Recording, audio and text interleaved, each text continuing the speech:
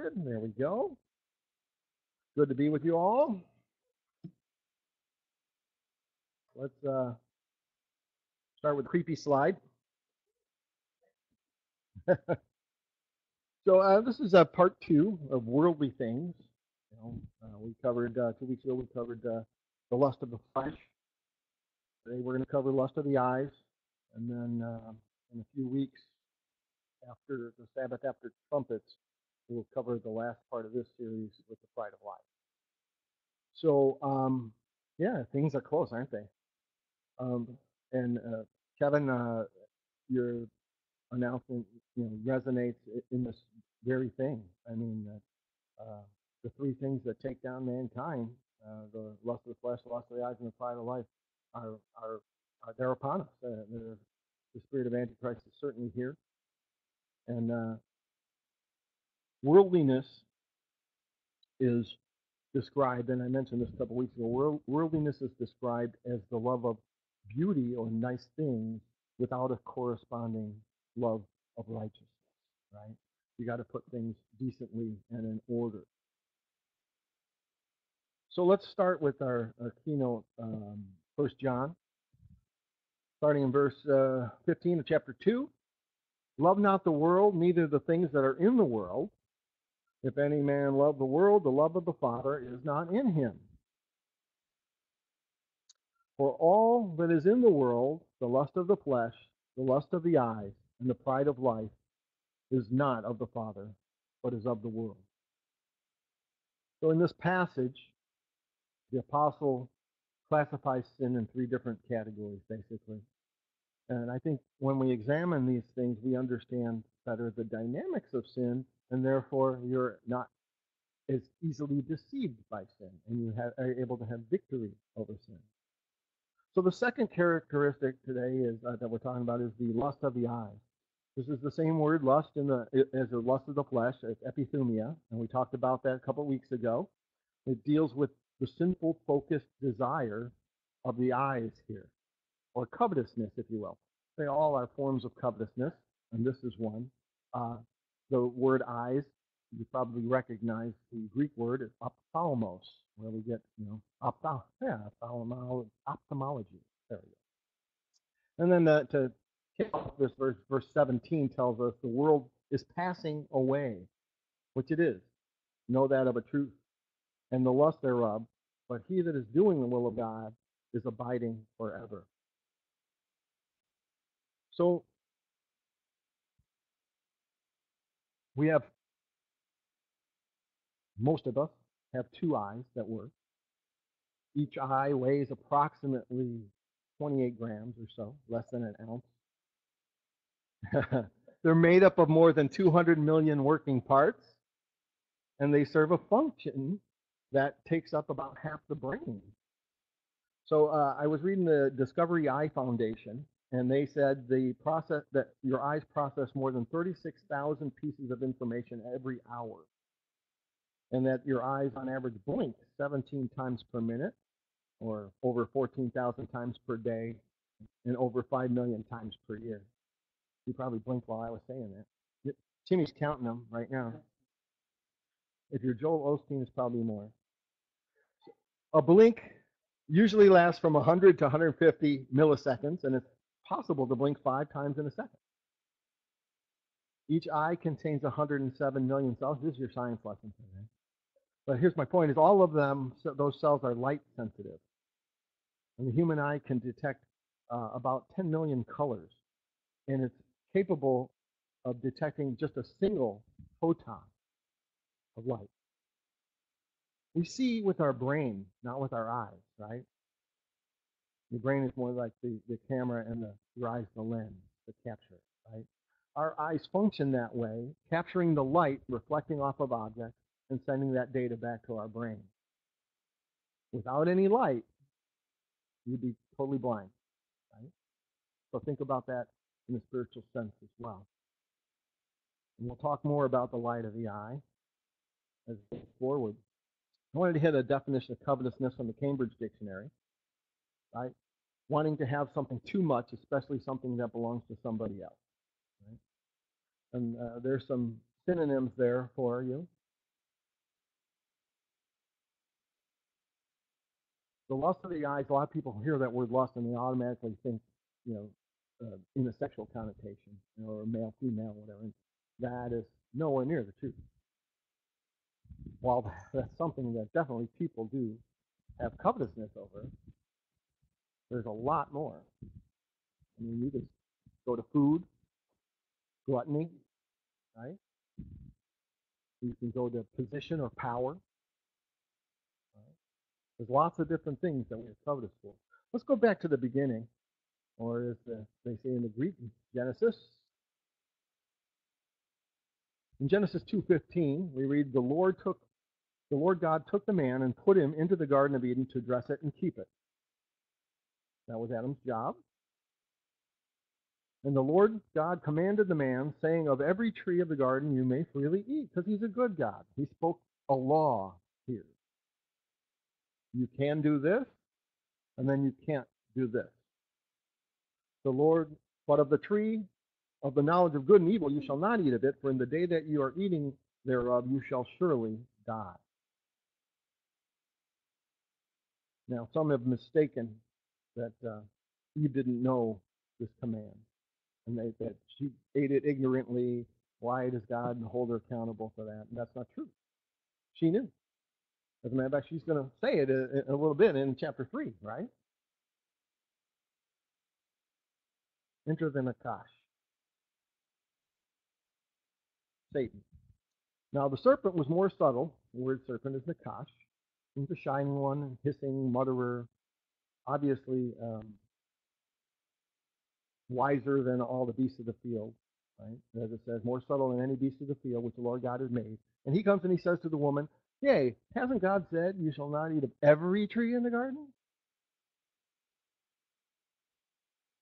And the woman said to the serpent, we may eat of the fruit of the trees of the garden. So she already knew, right? She repeats back basically what God had said, whether repeated by Adam or direct from the Lord God. But the fruit of the tree which is in the midst of the garden, God has said, you shall not eat of it, neither shall you touch it, lest you die. She was fully aware of God's law. One law that we know of at this point. And the serpent said to the woman, you shall not surely die, for God does know in the day that you eat thereof, then your eyes shall be opened, and you shall be as gods, knowing good and evil. So Satan entices Eve based on the natural desire for food, knowledge, etc. And then when the woman saw that the tree was good for food, and that it was pleasant to the eyes, and a tree to be desired to make one wise, she took of the fruit thereof and did eat, and gave also unto her husband with her, and he did eat. So we see the original sins, the lust of the flesh, the lust of the eye, and the pride of life, right in here. Temptation enters us through these three doors. And that's how it entered in the garden from the beginning. If it works, why change it, right? And that's the way Satan's thinking. So Eve experienced this lust of the flesh. She saw that tree was good for food. The lust of the eyes, that it was pleasant to the eyes. And the pride of life, a tree that was desired to make one wise, to be as God. Covetousness is written about in the Bible probably more than almost any other subject. And covetousness is idolatry as well. So, and any idolatry is covetousness. Frankly, and we've talked about this in the past, if you knowingly transgress any commandment, you're coveting before you do so. Right? And you're also violating the first commandment, having other gods before you. I like to look at the first and 10th as those bookends that if you're doing those,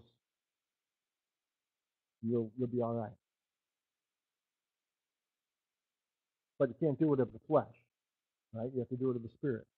Otherwise, you will fail. There's a purpose to the law. So in 2 Peter, we read about covetousness.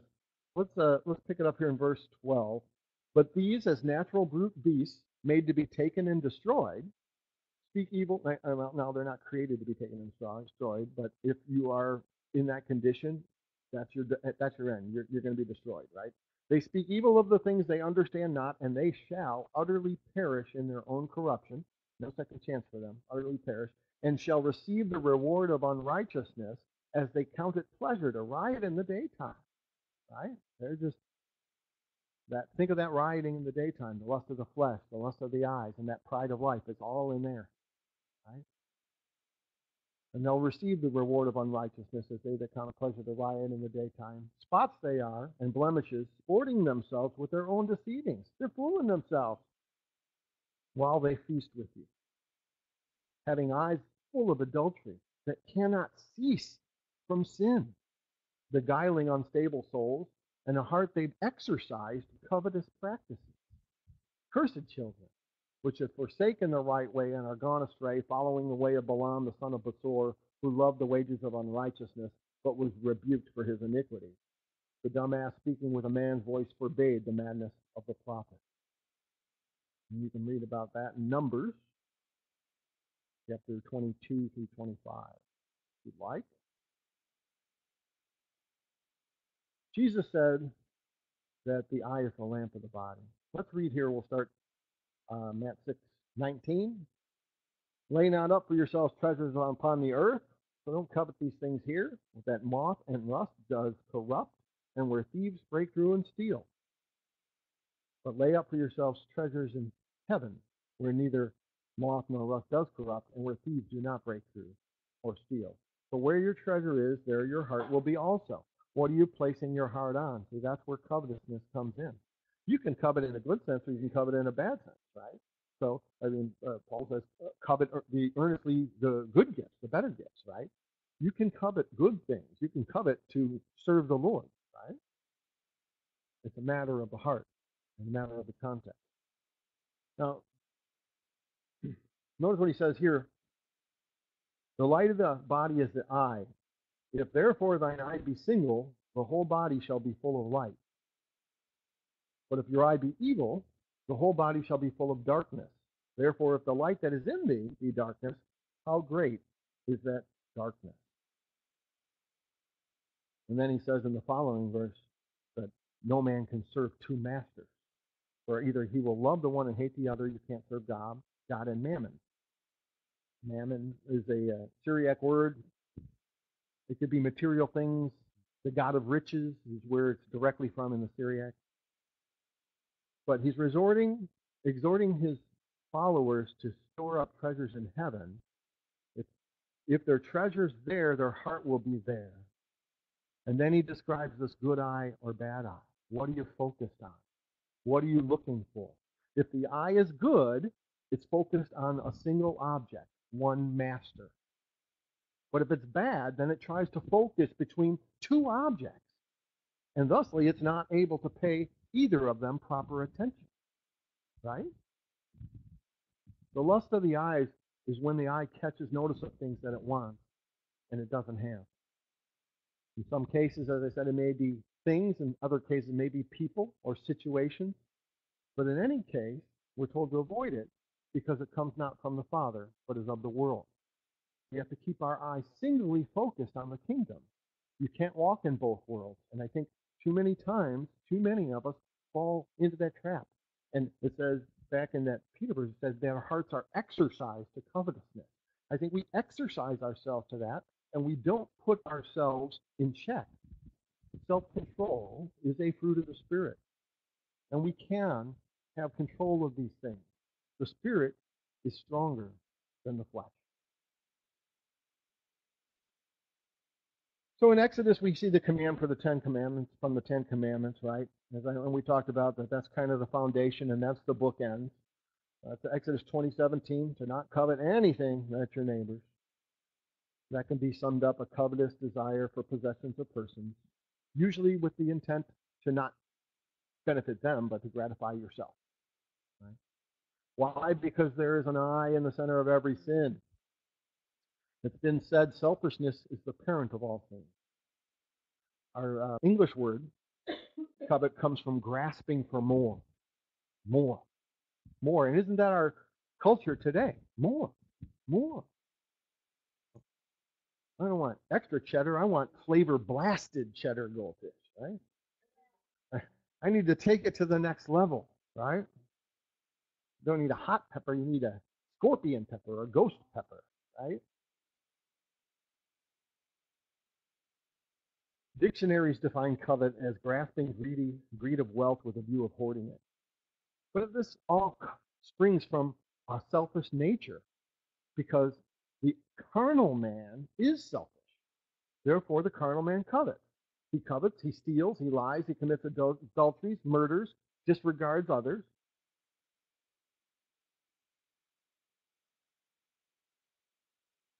You ever relate to Eve?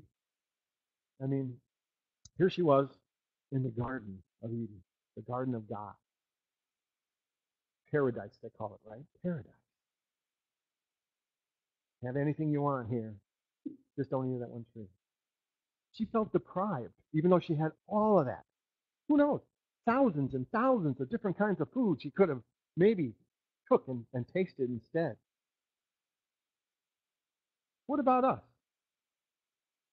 Especially here in America. We live in one of the richest countries in the world, right? And most of our focus is on what we want that we don't already have. And that's the problem. This attitude makes it difficult and almost impossible to enjoy what you do have.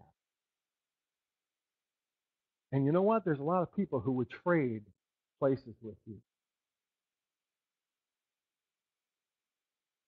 We seem to have a rampant desire for what we don't have or can't have, and that's not walking in the Spirit. I found that people in this country, comparatively, are the most, I guess I'll be nice and say, the most dissatisfied people on earth. It's never enough. We encourage greed and need. We always want something we don't have. And once we get it, we want the next thing. Advertisers always send in that message, you won't be happy till you get our product. Oh, I want to be happy. I'll get that product. Oh, now you won't be happy unless you get this product. This is better than that product. Oh, I want that product. Right? So, as Christians, I think we need to evaluate our sense of happiness. We're inundated daily with messages saying we got to have more, something newer, or something we don't have. And that's the foundation for covetousness. And we live in a land of plenty. If I stop right here and tell you, look, the way to beat that is to be thankful. Really, truly thankful. Not just saying thankful, but then I want more. Then it would be enough. If you got that and walked away, if you stop listening after that, and if you take that piece to heart, you'll be in a better spot. But we got a ways to go yet. So don't go away.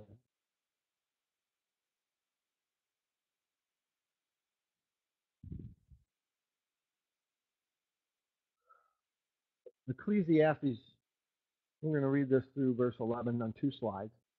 There's one alone, there's not a second, yea, he has neither child nor brother, yet there is no end of all his labor, neither is his eye satisfied with riches. Neither saith he, for whom do I labor, and bereave my soul of good? This is also vanity, yea, it is a sore travail. It's meaningless, it's a miserable business, he says. My eyes aren't content with what I have. He that loves silver shall not be satisfied with silver, nor he that loves abundance with increases. That's America. This is also vanity.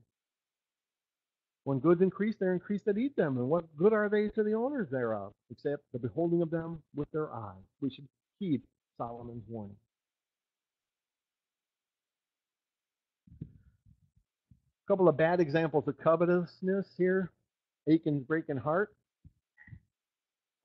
So you know this story. The Israelites conquered the land of Jericho, and they received a specific commandment of the Lord not to take any of the accursed things found in the city. The city was doomed to destruction, but the silver, gold, vessels of bronze, and iron were to go into the treasury of the Lord in Joshua 6:18 and 19.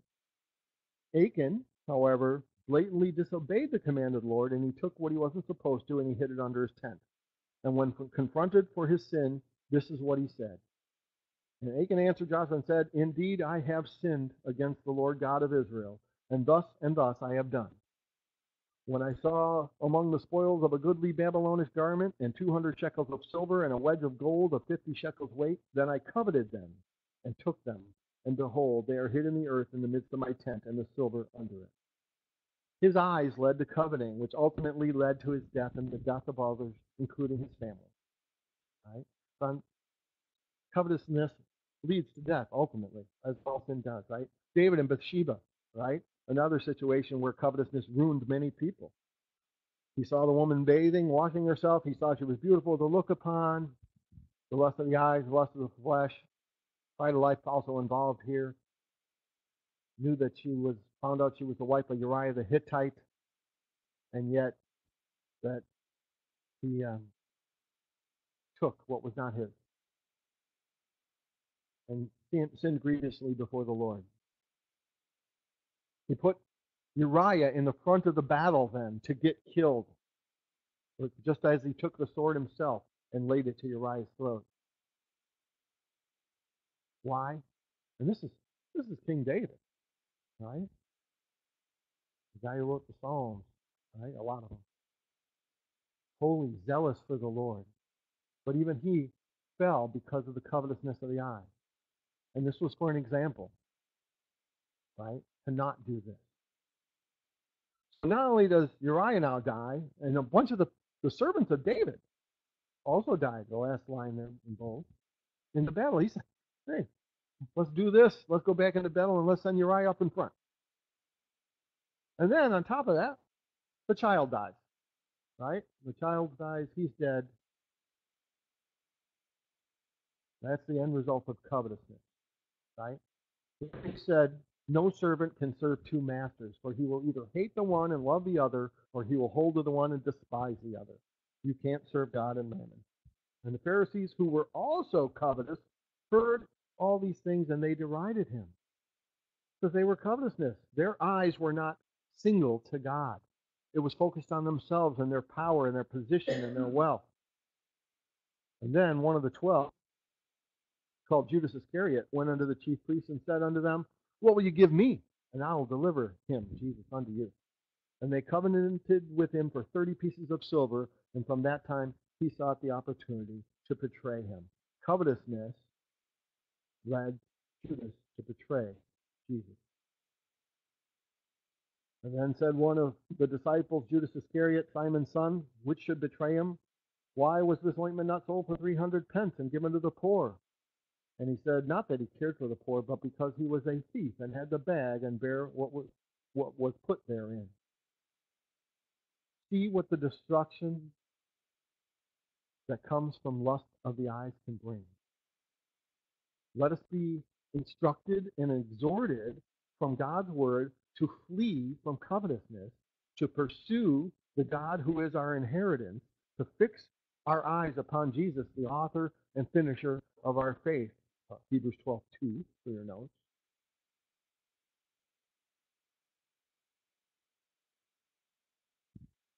Covetousness makes God mad. It's a fearful thing to fall in the hand of an angry, living God. Right? The wicked boasts of his heart's desire and blesses the covetous whom the Lord. You think that that's just the pagans? That's the people who aren't in church? Who aren't coming to the feasts?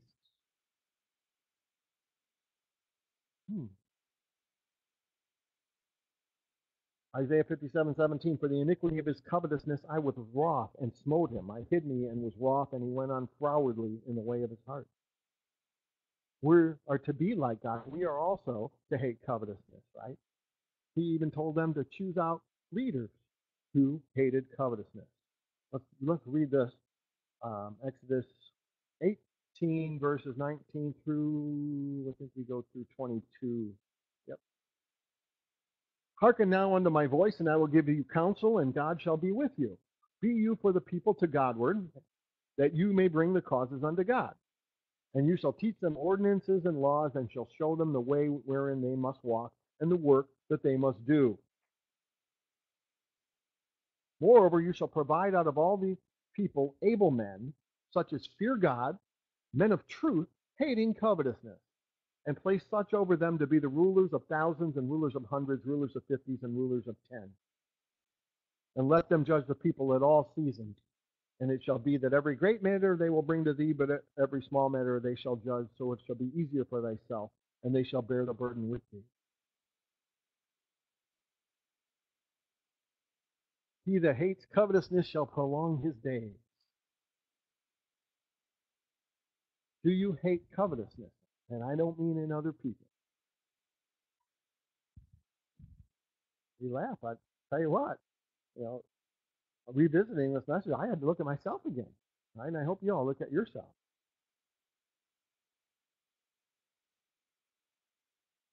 What about covetous company? 1 Corinthians 5, 9 through 13. I wrote to you in an epistle not to company with fornicators, yet not altogether with fornicators of this world, or with the covetous or extortioners, or with idolaters, for then you must needs go out of the world. But now I have written unto you not to keep company, if any man that's called a brother be a fornicator, or covetous, or an idolater, or a railer, or a drunkard, or an extortioner. With such a one, no, not even to eat with. But what do I have to judge them that are outside? Do you not judge them that are within? But them that are without God, God is judging. To those outside, God is judging. Therefore, put away from yourselves that wicked person. Do you look for fruit in yourself? Do we look for fruit in each other and gently admonish one another? Do we see things like covetousness before they becomes theft or adultery or murder or whatever have you? The sin starts in here, or here technically. Covetousness defiles us. Jesus said, that which comes out of the man, that is defiling the man. For from within, out of the heart of men, proceeds evil thoughts, adulteries, fornications, murders, thefts, covetousness, wickedness, deceit, lasciviousness, an evil eye, blasphemy, pride, foolishness. All these evil things come from within and defile the man. Covetousness is tricky. It's sneaky. You got to watch out for it. We're told to beware. And he said to them, Luke 12, 15 through 17. I know I'm not reading all these, but they are on screen for you. Take heed and beware of covetousness, for a man's life consists not in the abundance of the things that he's possessing. And he spoke a parable to them, saying that the ground of a certain rich man brought forth plentifully. And he thought within himself, saying, what shall I do, because I have no room to bestow my fruits? And he said, this I will do. I will pull down my barns and build greater barns, and there I will bestow all my fruits and my goods. And I'll say to my soul, soul, you've laid up much goods for many years. Take your ease. Eat, drink, be merry. But God said to him, you fool, this night your soul shall be required of you. Then who shall those things be that you have provided? So I thought about it. I was like, wow, man, this guy worked hard, built his barns or whatever. He's going to sit back and retire. Is that bad? No, it's not bad. But he was trusting in those things instead of trusting in the living God. That's where his covetousness was. He trusted in the wrong things. His treasures were on the earth, not in heaven. Covetousness kills, right?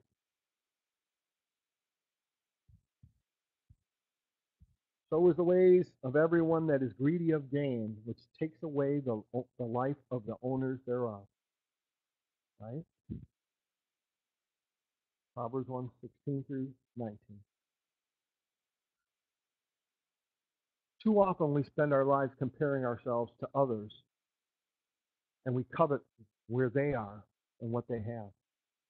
I'll tell you a little story about that. Consider the ant. There's a fellow named Bob James in Paint Rock, Texas. He came up with this cool illustration. He had a problem with stinging ants in his yard. Right? So You don't want those around your yard, around your family, around your kids, your animals. So he put a little circle of poison around the mound, locked up, kept his family away from it.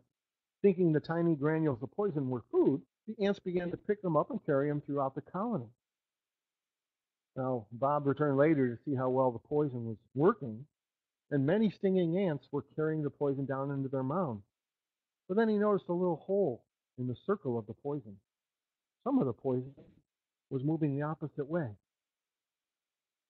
Some other non-stinging ants found this food and were stealing it from their neighbors.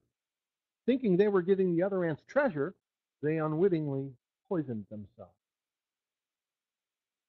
When we see somebody with more than we have, we must beware. The hunger to beg, borrow, or steal our way to what's theirs may poison us spiritually. Paul writes, we dare not to make ourselves of the number or compare ourselves with some that commend themselves, but they, measuring themselves by themselves and comparing themselves among themselves, are not wise.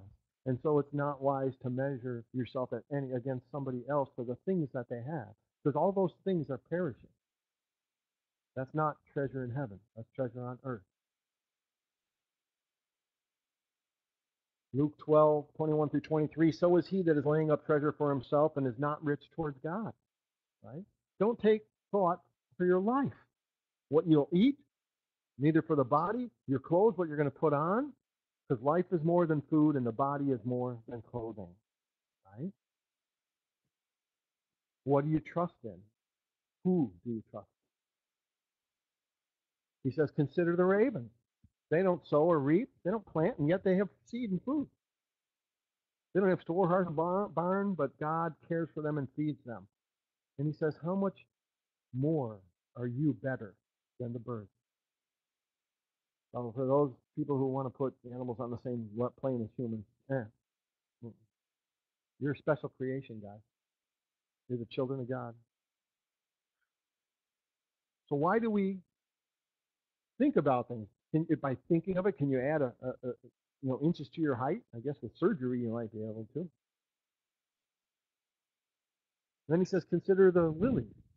How they grow, they don't toil and they don't spin. Yet Solomon in all his splendor, all his glory, wasn't arrayed and dressed like one of these. Right? A flower can be really beautiful. You take the time to look at it. Right? Walking through life, smell the flowers. And if God so clothes the grass, which is today in the field and tomorrow it's cast in the oven, how much more will he clothe you, O you of little faith? He tells us that's a faith problem when we covet other things. Right?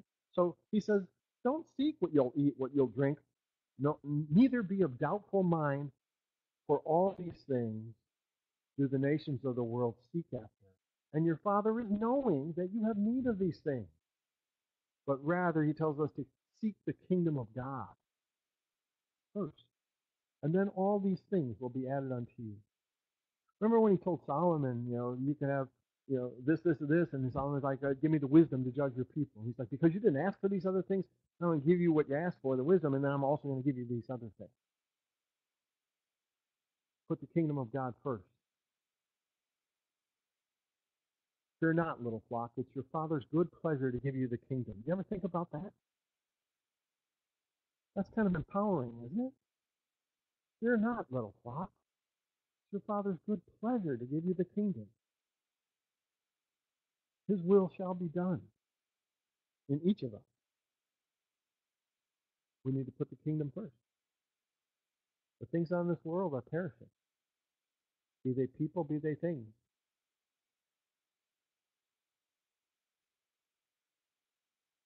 Sell all that you have, give alms, provide yourself bags which wax not old, a treasure in the heavens that fails not, where no thief is approaching, neither moth is corrupting. For where your treasure is, there your heart will be also. Let your loins be girded about, and your lights burning. Stay awake, stay wary, don't be asleep. Wake up, Church of God! Hi. That was Luke 12.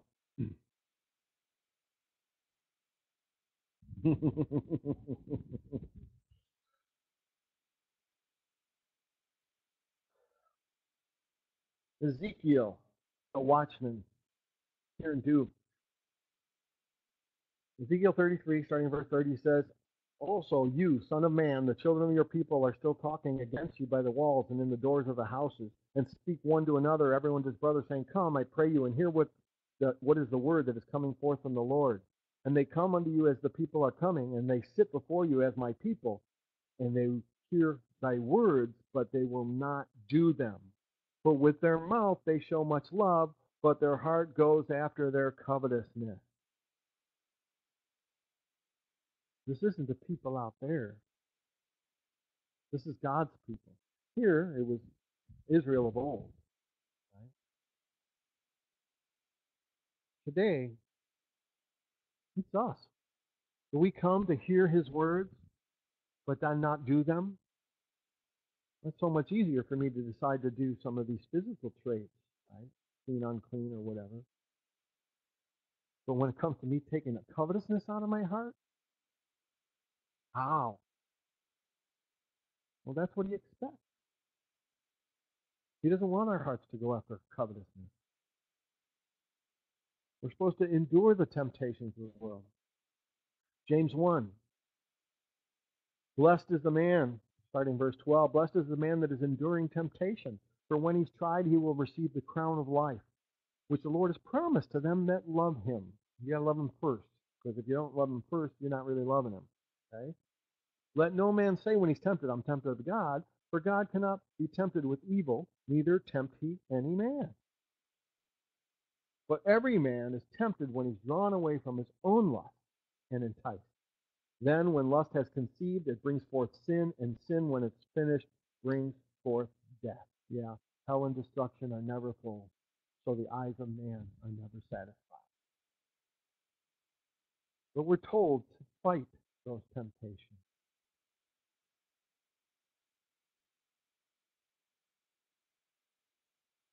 There's no temptation taken you, but such is common to man. But God is faithful, who will not allow you to be tempted above that which you're able, but will, with the temptation, also make a way to escape, that you may be able to bear it. Wherefore, my dearly beloved, flee from idolatry. That's 1 Corinthians 10, 13, and 14. It's been said that opportunity knocks once, but temptation beats on the door every single day, every hour. I know that a lot of people, and that's why I underlined and bolded the part that I did up here. A lot of people look at the will with the temptation, make a way of escape, and they're looking for the escape, but you also may have to bear it. You may not be able to escape, but you have to withstand and fight. Sometimes you flee, sometimes you fight. Right? We fight so we can flee, so we can fight again. The noblest of pirate traditions. What's that? Makes you stronger, right? That's exercising yourself to godliness. Because you can have faith when you endure with the right heart and the right focus, and don't get puffed up that it was you. You're better able to withstand the next time, or strengthen your brother or sister who may need that. We're told to submit ourselves, therefore, to God. When we sin or we covet, we're not submitting to Him. And we call ourselves His. We're told to resist, fight the devil, and that he will flee. Well, he's like a roaring lion, but when he meets a Samson or a Jesus, he's got no power. We're told that even though he is a roaring lion walking about in 1 Peter 5, devouring who he will, that we're supposed to resist him steadfast in our faith. Steadfast in our faith. Well, I can't beat him. I can't bear that, or I can't beat that temptation. Yes, you can, because it's not you who fights. It's the Lord who fights for you, just like Israel of old. You put that Ark of the Covenant out in front of you, and let the Lord fight your battle, and you will win. Don't tell me you can't, because the Bible says you can. And if we speak not according to that word, we're lying. Because we're covetous, and we covet other things. You can't have both. Nor do you want both.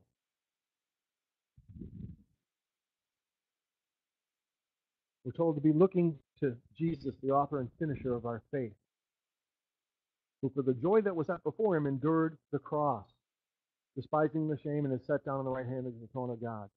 For consider him that endured such a contradiction of sinners against himself, lest you be wearied and faint in your minds. You have not yet resisted unto blood, striving against sin.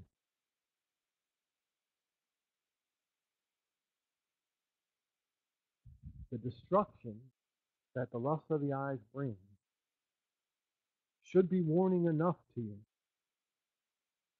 But we don't see it in our own selves and in our own backyard. Why? Because we're not looking.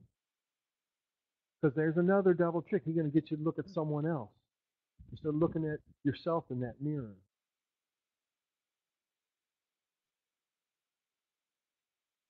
And before I tell you the good news, I'm going to tell you the bad news. If you're sinning against God in these ways, your sin is separating you from God. He's not forsaking you, you're forsaking him. And yet you're honoring him with your lips. It's no different than it was in Isaiah's time, Jeremiah's time, or Jesus' time. No different. So look at yourself and let the word of God convict you. Don't be afraid of it. Because whom he loves, he chastises. And he makes you better. Not bitter, not afraid. He doesn't give you the spirit of fear, but the power of a sound mind. Your sound mind has to know what you're fighting against. It has to know the enemy. You have not yet resisted unto blood, striving against sin. If anybody had to hold a knife up against your throat and tell you you're going to do this the last time you sinned, be it covetousness, lust, maybe you didn't think about it and took something home from work that you got to bring back. Nobody put a knife to your throat to make you have a burst of anger, unjustifiable, or to slander your brother. And yet, you do it. God says that shouldn't be. And by the Spirit of God, you have the power to overcome those things. Our job is to resist. Remember the story of the rock again? The guy pushing on the rock? Many years he pushes on the rock. God told him to push the rock. He doesn't move it at all. He gets frustrated. God says, what? Look at you, man. You're well-muscled. You're strong. You're weathered. You can handle all kinds of adversity. But I haven't moved the rock. He goes, I didn't tell you to move the rock. I told you to push against the rock. Be faithful and push against the rock. Or lean on the rock and push against sin, I should say. Not creepy for you, Ron.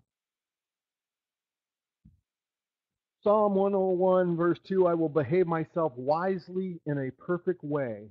Oh, when will you come unto me? I will walk within my house with a perfect heart. I will set no wicked thing before mine eyes. I hate the work of them that turn aside. It shall not cleave unto me. You can walk within your house or outside your house with a perfect heart. Don't trust your heart. It's desperately wicked. But you can make it perfect by setting your treasure in the right place.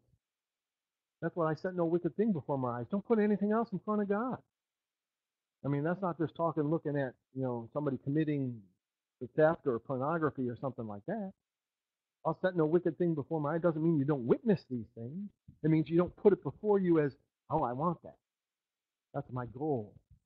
Oh, I'll be happy when I have that. But I can have that and have this too.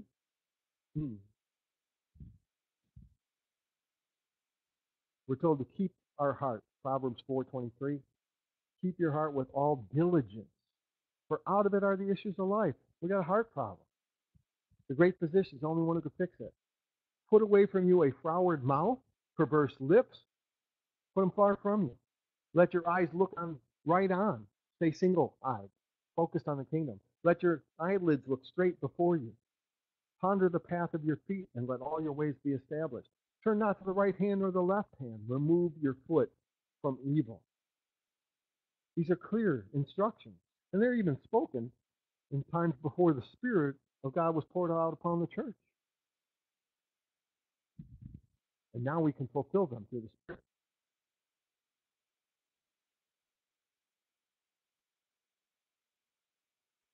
Jesus told us, "You have heard it said from of old time, you shall not commit adultery. But I say to you, whosoever looks upon a woman to lust after her has committed adultery with her already in his heart. And if your right eye offend you, pluck it out and cast it from you."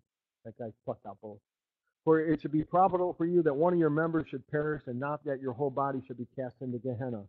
And if your right hand offend you, cut it off and cast it from you. For it's profitable for you that one of your members should perish, and that not your whole body be cast into hell."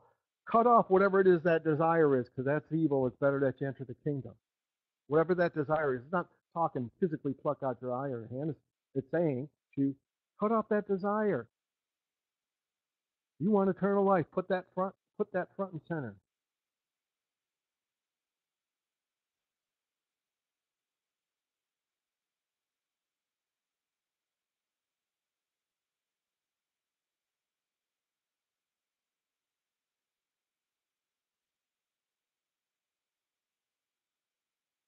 The sinners in Zion are afraid. Fearfulness has surprised the hypocrites. Can I word that? The sinners in the church are afraid. Fearfulness has surprised the hypocrites. Who among us shall dwell with the devouring fire? Who among us shall dwell with everlasting burning? He that is walking righteously and speaking uprightly, he that is despising the gain of oppression, that is shaking his hands from a holding of bribes, that is stopping his ears from hearing of blood and shutting his eyes from seeing evil. Keep all that stuff away from you. Know the devil's traps. It's to get your heart to be placed somewhere else. That's idolatry. Covetousness is idolatry. Psalm 119, someone's favorite psalm. Let's start before this. Let's go to verse 32.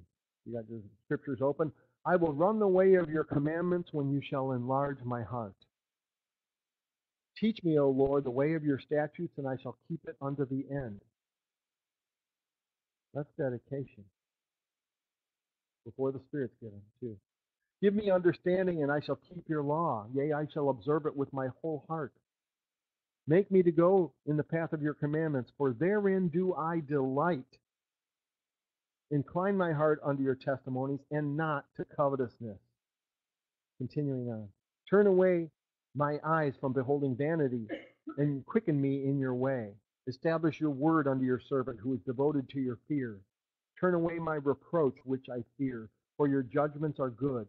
Behold, I have longed after your precepts. Quicken me in your righteousness." You long for the precepts of God rather than covetousness. All other commandments seem to forbid outside noticeable sin, except maybe one. But this one also teaches and reaches into the inner heart, to the motives, and it condemns evil as entertaining the thoughts of wrongdoing. If you just entertain those thoughts, that's wrong. Jeremiah 17:9 describes the heart as deceitful and desperately wicked. Who can know it? And Psalm 94:11 says, "The Lord knows the thoughts of man, that they're all vanity." Whatever we covet, be it good or bad, becomes our goal in life. What are you going to covet? If we covet the wrong things, we have the wrong goals, and we are going to sacrifice things of great value in our efforts to attain what has ultimately little eternal value. It's said that covetous people are held by their own greed, like beasts with cords, or fish with nets, or men with chains. Coveting captures our mind, and it tears down our convictions. Even though you know this is wrong, you put up a wall because you're desiring the wrong thing. Your eye is not single anymore, so you cannot focus on one or the other correctly. You're going to choose one. Now, you may choose the one and then think you can keep jumping back to the other. Your heart can only take so much before it gets seared, your conscience. A covetous person is me-centered. And as you indulge these covetous behaviors, you will find that you begin to neglect your life with God. You will not have time for His service. And I don't mean a church service, serving Him. You won't have time for Bible reading outside of whatever you may do at Sabbath. You won't have time for prayer earnestly. You maybe just end up with some mechanical rote stuff at meals. Covetousness will consume you. People will never stop dying and being destroyed because they will never stop wanting more than they have.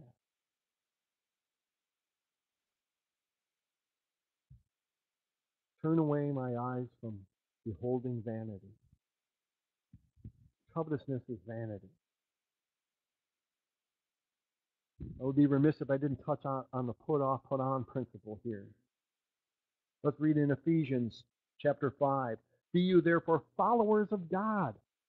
You call yourself followers of God, then follow Him. If you're calling yourself a follower of God and you're not following the way He says to go, you're not a follower of God. You're just saying you are, right? As dear children. Picture that little boy or girl mimicking their parents as they walk along, right? Andy Griffith, Andy and Opie, right? Skip the stone, whatever. And walk in love. As Christ also has loved us and given Himself for us as an offering and a sacrifice to God for a sweet-smelling savor. But fornication, all uncleanness, not just some, or covetousness, let it not even be once named amongst you as becoming saints. In other words, hey, this is your job description as a holy one of God. Hey, be holy. Nothing unclean. Not just you're a little more clean than the pagan. Not, oh, you keep a Sabbath holy day and you eat clean food, not unclean food. If you do that and you're covetous as your neighbor, you're both going to the same place. And it ain't redemption. It ain't a second chance. We need to fight for the faith, earnestly contend, continuing. Also, keep away filthiness and foolish talking and jesting, which are not convenient, but rather the giving of thanks. There it is. If you are thankful to God for what you have, starting with that you're His, and the Spirit that He gave you, and the salvation He's promised you, everything else falls in. And you will find that you're more giving at that point, rather than more covetousness. You end up the opposite, the put off, put on. For this you know that no whoremonger, nor unclean person, nor a covetous man who's an idolater, because covetry is idolatry. You're putting something else in front of God. Well, he said, don't do that. Then you don't have any inheritance in the kingdom of Christ and of God. Any inheritance. Nothing. Cut off out of the will. Let nobody deceive you with vain words. For these things comes the wrath of God on the children of disobedience. And yet, I think that sin, as deceiving as it is, creeps in. The world, the flesh, and the devil, they all want that same thing, your destruction. They don't care how they get it. We like to think that's someone else. Well, I hope it is, because it should be. I'm not saying a covetous thought won't enter your mind. But once you play with it, it's yours, man. And you chose the wrong way, and you need to repent from it. Myself, I'll include myself in there. Like I said, I have to look deep in myself in this again, as we all should every time we're in the Word. And say, clean me from the unclean things, Lord. Keep me from those ways. And then trust Him to do so. Colossians 3, 1 through 4, if you then being risen with Christ seek those things which are above, where Christ is sitting on the right hand of God. Set your affection on the things above, not on the things of earth. For you're dead, and your life is hid with Christ in God. And when Christ, who is our life, shall appear, then you shall also appear with him in glory. Amen. Set your affections, treasures in heaven. Mortify or kill, therefore, the things about you, your members which are upon the earth: fornication, uncleanness, inordinate affection, evil concupiscence, and covetousness, which is idolatry. Right? Concupiscence is the same type of thing as covetousness. Desire ardently comes from the word desire. Right? It's a bad desire, an evil desire.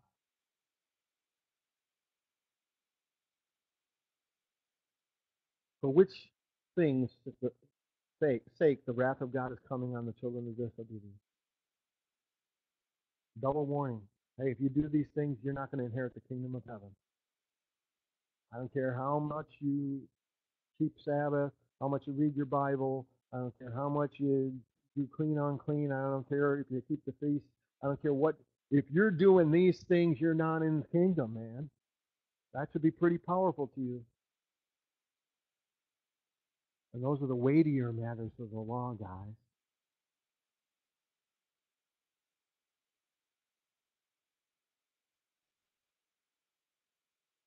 Back in Ephesians 4, that you put off concerning the former conduct the old man, which is corrupt according to the deceitful lust. You can do it. We're told to do it. Do it. And be renewed in the spirit of your mind, and put on the new man, which after God is created in righteousness and true holiness. Right? And you can covet the good. Like I said, there's a good covetousness. Covet earnestly the best gifts. 1 Corinthians 12:31. And yet I show you a more excellent way.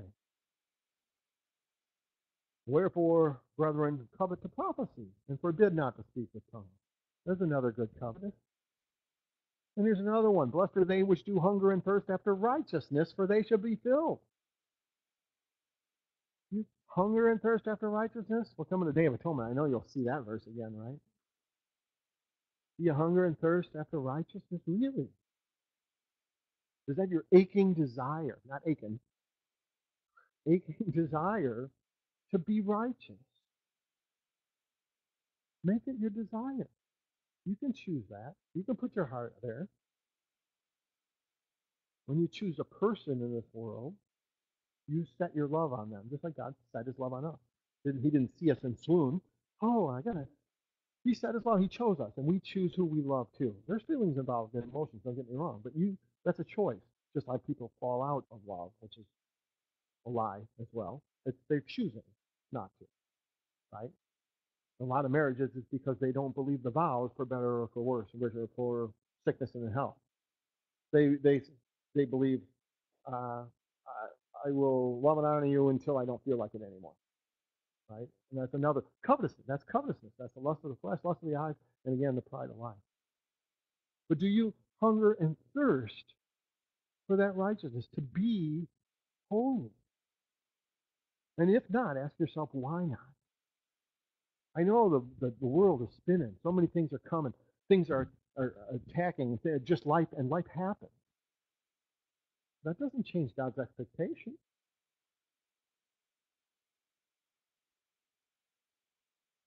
If we're not hungering and thirsting for righteousness, I will go out on a limb to say maybe our treasure isn't all the way in the kingdom where it needs to be.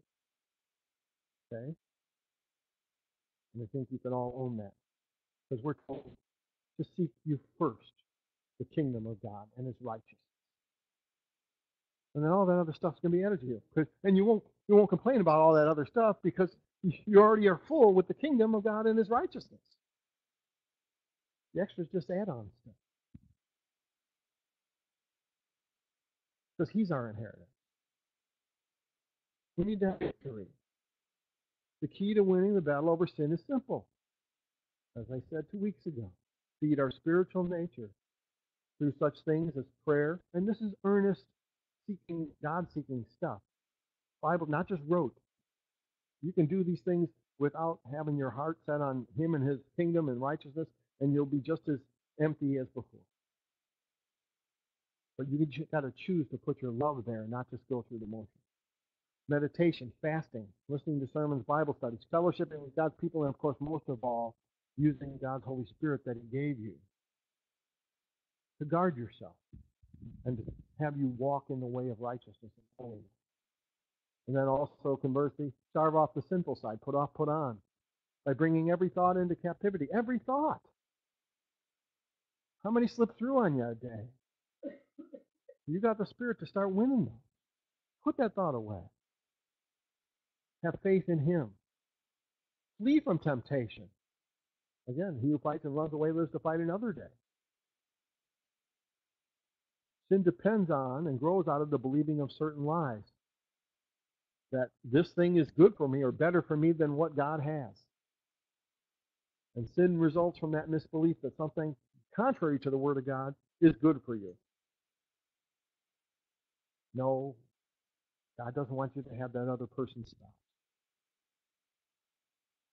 I don't care how much you prayed or a sign that you got from heaven. The Word of God tells you no. The second uncommon truth is I can't help myself. I've got to do it. The sin tells me I've got to do it. I'm helpless. I'm weak. We're going to sin all our days. Temptation's bigger than me. That's not what God said.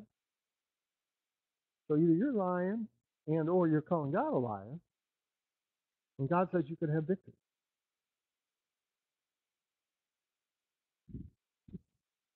Covetousness is probably one of the more important things that I believe saints in the church today need to look at. Because I do believe that many are zealous for God.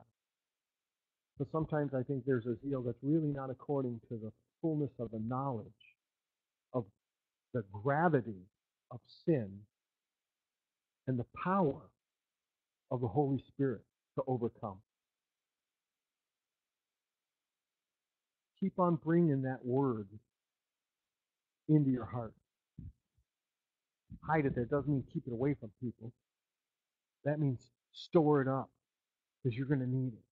And in those times of temptation, it's there. And you can use the Word of God to strengthen the Spirit in you to overcome. Because we are more than conquerors through Him who loves us and gave Himself for us. So I hope that, although that was sobering, it was also encouraging. And that'll do it for our message today. So thanks for listening. I'll turn it back over to Kevin.